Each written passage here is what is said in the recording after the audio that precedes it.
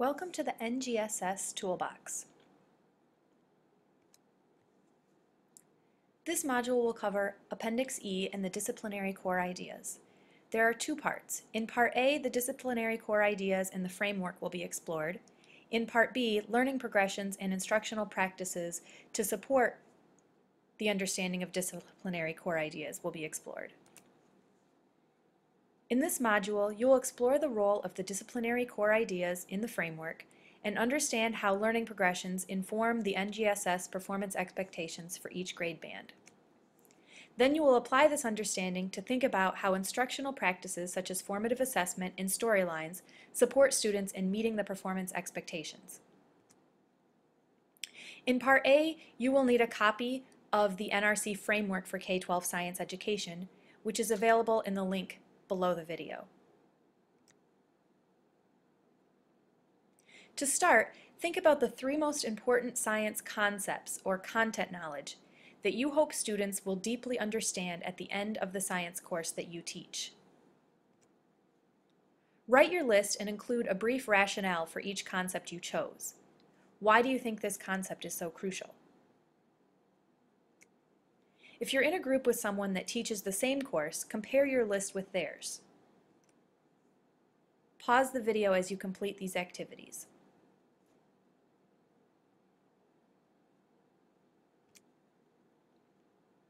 Next, read the summary on pages 1 through 4 of the framework. Notice that the NGSS are built around 3 dimensions. As you're reading, consider the following questions and write your answers. Which of the 3 dimensions encompasses the main concept that you were just thinking about? And how do the other 2 dimensions support the development of deep content knowledge? Pause the video as you complete these activities.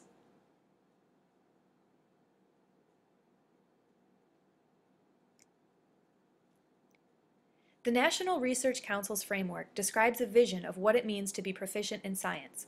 It rests on a view of science as both a body of knowledge and as an evidence-based, model-and-theory building enterprise that continuously extends, refines, and revises knowledge. The 3 dimensions include practices, content, or core ideas, and cross-cutting concepts. The main focus of this module will be on the content dimension. Compare the disciplinary core ideas, box S1 on page 3 of the framework, for the subjects that you teach to your list of the top 3 concepts that you want students to understand after your course. What similarities or differences do you notice between your list and the framework's list? Pause the video as you complete this activity.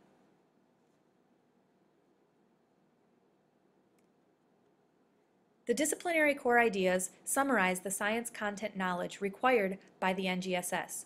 Keep in mind that the content is only one of the 3 dimensions of NGSS. Read Achieving the Vision on pages 10 through 11 of the framework. As you read, consider the following questions and write your answers. Do you agree that science education in the United States currently lacks coherence? And how does the NGSS framework attempt to bring coherence to science education?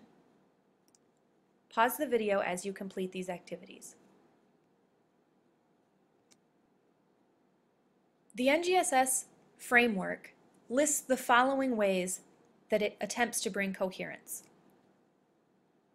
First, by approaching learning as a developmental progression throughout a student's K-12 experience. Also, by focusing on a limited number of core ideas in order to build a greater depth of understanding of those ideas. And finally, the NGSS framework brings coherence by integrating the practices needed to engage in scientific inquiry and engineering design with the content knowledge.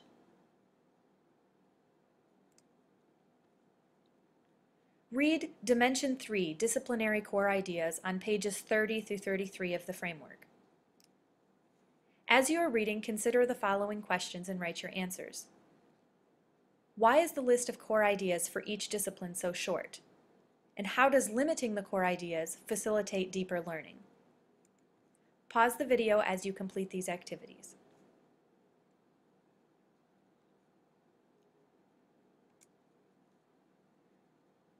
In order to be included as a core idea in the NGSS framework, they had to meet 2 or more of the following criteria.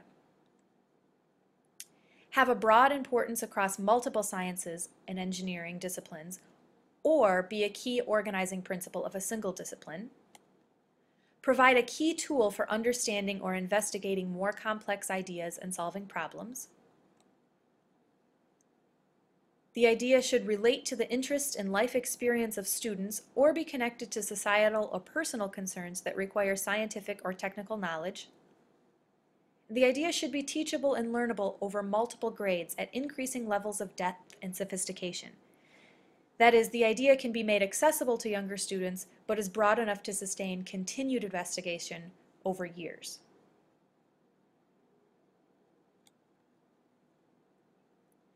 Science is both a body of knowledge about the physical world, physical meaning matter and energy, but also a process for developing that knowledge. Therefore, posing questions about the world and seeking to answer them is fundamental to doing science. The framework introduces the core ideas with a question designed to show some aspect of the world that this idea helps to explain.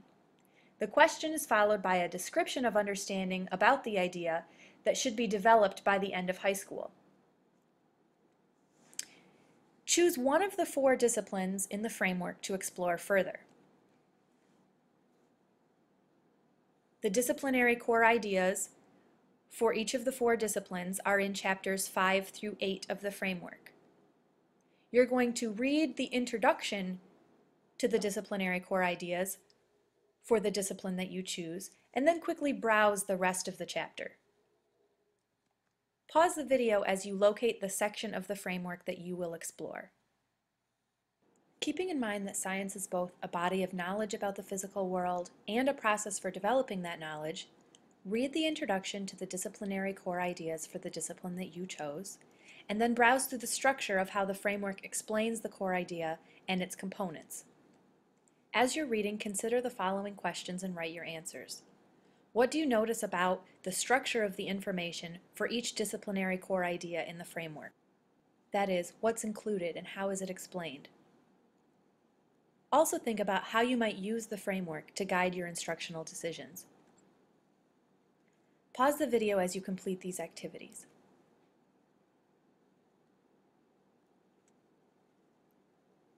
A few ideas for using the framework to guide instruction include using the grade band endpoints to develop lessons that build on previous knowledge from earlier grades and toward new knowledge in later grades. Also, using the framework to structure lessons to emphasize the core ideas. And using the questions in the framework to guide learning activities. Finally, teachers may refer to the framework to identify their own content strengths and weaknesses.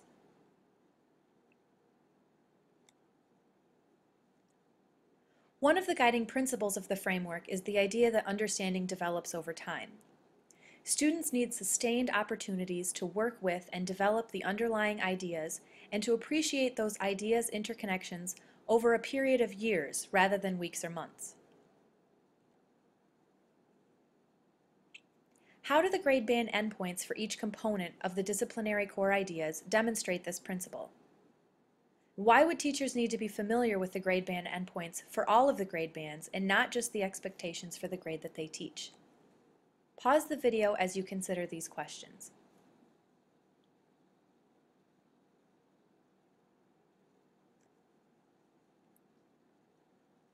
Part B will introduce the idea of learning progressions and instructional practices to support student learning. The materials for this part include a report from the Center on Continuous Instructional Improvement, which is available in the links below the video, access to NGSS Online, as well as an article, Inside the Black Box, available from Discovery Education in the links below. In Part A of this module, you learned about disciplinary core ideas and saw that the framework includes grade band endpoints for the development of these ideas across the K-12 continuum. The grade band endpoints were informed by research on teaching and learning, particularly on learning progressions, as well as by the committee's judgment about grade appropriateness. To learn more about learning progressions, read pages 15 through 16 of the report from the Center on Continuous Instructional Improvement, called Learning Progressions in Science, an Evidence-Based Approach to Reform. As you are reading, consider the following questions and write your answers. What is a learning progression? And how do learning progressions differ from typical scope and sequence documents or standards? Pause the video as you complete these activities.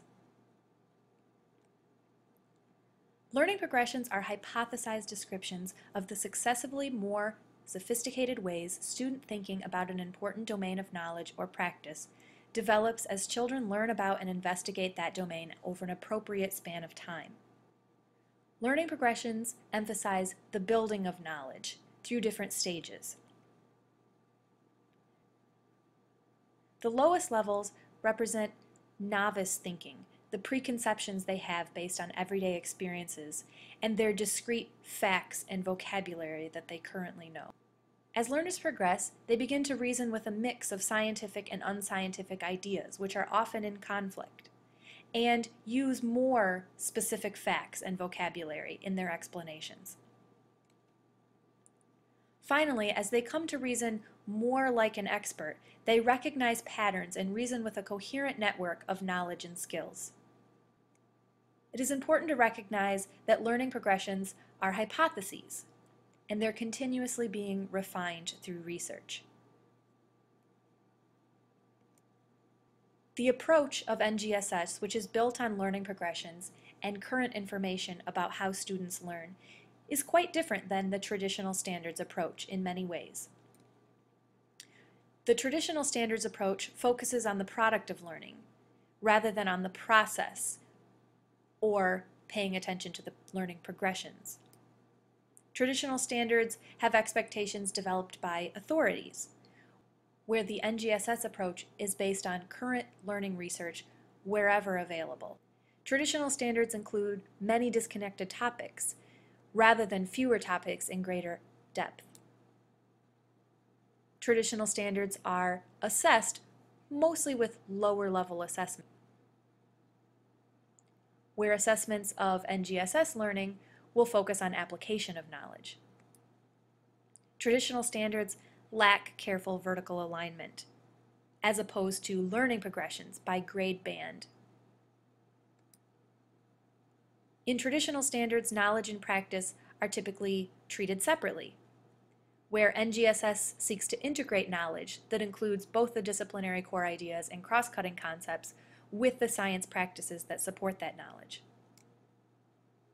And finally, traditional standards often didn't specify assessment objectives, where NGSS has clear performance expectations that will define the assessments. The focus on learning progressions is represented in all three dimensions of the framework, although grade band endpoints are only specified for the disciplinary core ideas. Appendix E of the standards summarizes the learning progressions for the disciplinary core ideas that are included in the framework. Read page 1 of Appendix E from the NGSS website. Notice that although Appendix E focuses on the progression of the disciplinary core ideas, it does not suggest separating the disciplinary core ideas from the science practices or cross-cutting concepts in curriculum or in instruction. Pause the video as you complete this activity. Next, choose one of the three disciplines included in the chart in Appendix E to explore in greater detail. As you're exploring the progression, answer the following questions. What patterns do you notice in the progressions? Why is it important for teachers to have an understanding of the entire learning progression for a disciplinary core idea, rather than just an understanding of the expectations for the grade level they are teaching? And how could Appendix E help inform your instructional decisions? Pause the video as you complete these activities. Looking at the components of one disciplinary core idea for the life science progression, you'll notice that the content at lower grades is more concrete and at observable scales and open to students' direct experiences. As learning progresses, the ideas become more abstract and move to indirectly observable scales that are very large or very small, Research on learning progressions indicates that student understanding generally must move through a lower level before progressing to the next. Therefore, teachers must continuously assess student understanding and use this data to adapt their teaching to meet the needs of their students. Formative assessment is defined by the use of evidence about student understanding to guide teaching. Consider the following questions. What formative assessment strategies do you currently use that could help you assess where students are along a progression? And what strategies would you need to learn in order to improve your practice in this area? Pause the video as you consider these questions. An important research finding is that improved formative assessment helps low achievers more than any other students, and so reduces the range of achievement while raising achievement overall. Download the article Inside the Black Box, Raising Standards Through Classroom Assessment from Discovery Education online. Read the section, How Can We Improve Formative Assessment? At the end of page 6 through the first paragraph on page 11. As you are reading, consider the following question. How can the author's findings guide teachers' instructional decisions as they attempt to help their students move along the learning progressions summarized in Appendix E? Pause the video as you complete this activity.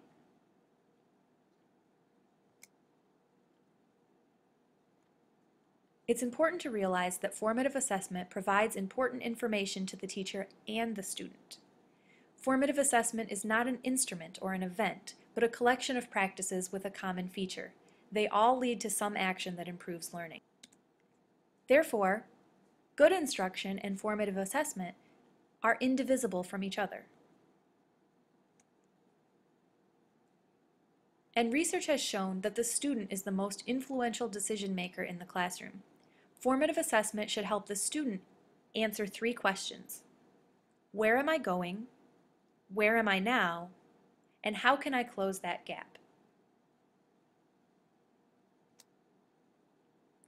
The performance expectations of the next generation science standards integrate practices, core ideas, and cross-cutting concepts into statements of what students should be able to do at the end of a grade band.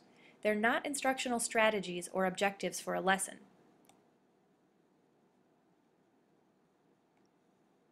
Two keys for instruction to help students attain the level of the performance expectations are continuous formative assessment that provides data for both teacher and student, and coherent instruction, or storylines. A resource available for teachers as they seek to develop storylines in their teaching is available on the NGSS website. If you click to view the standards arranged by Disciplinary Core Ideas, you'll see that storylines are available at each grade band for each discipline. Choose one storyline summary to explore in greater detail. As you explore, think about how this document could aid you in developing a coherent storyline in your instruction. Pause the video as you complete this activity. This module considered the following questions. What are the disciplinary core ideas? And how do they fit in with the other 2 dimensions of NGSS? How do learning progressions inform the NGSS performance expectations for each grade band? And how do instructional practices such as formative assessment and the development of coherent instructional storylines support students in meeting the performance expectations? Summarize your learning in a few sentences. Are there any topics that you want to learn more about?